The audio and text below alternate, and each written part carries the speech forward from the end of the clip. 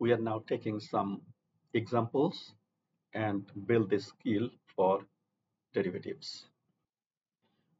So let us compare first one with the formula. We know fx is x to the n, then f prime x will give you n x to the n minus 1.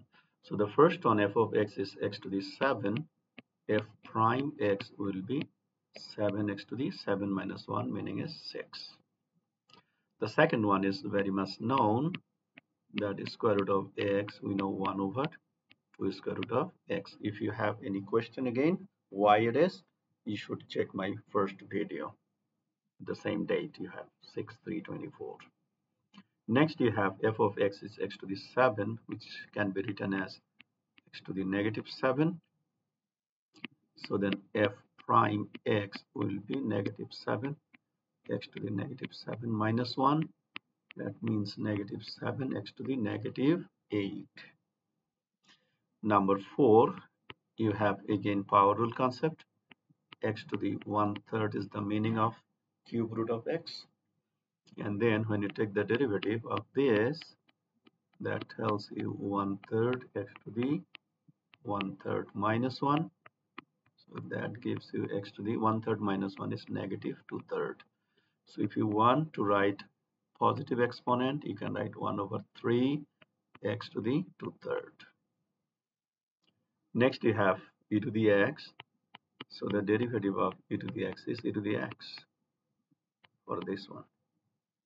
Next, 3 to the x.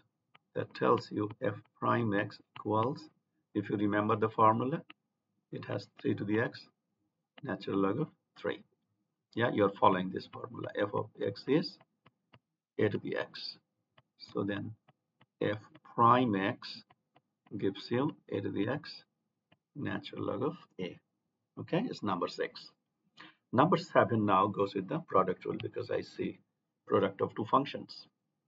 So we will follow the structure. We have x squared e to the x. Derivative of x squared is 2x, and derivative of x e to the x is e to the x.